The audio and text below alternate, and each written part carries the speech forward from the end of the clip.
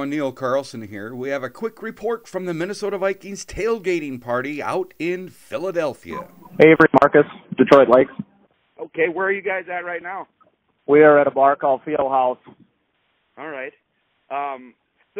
So how are folks down there? We're hearing all these rumors that they wanted to attack any Vikings fans. Definitely not. Really friendly. In fact, we're having a Bloody Mary with some Eagles fans right now at Field House. Now, they're nice. It's usual stuff, you know. I think if you stay in your lane, you're fine. But, yeah, no different. It was really overhyped, I think.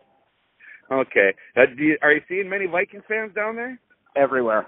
My flight was full on takeoff last night from Minneapolis. They were skull chanting. We met up at the art museum on the Rocky Steps and did a little rally this morning, and then after this we're going to head over to the stadium and tailgate. All right. So they're everywhere. There's a lot going outside the stadium already too, I suppose. Oh yes, yeah. The lot M and N are supposed to be the Viking tailgate lot. So.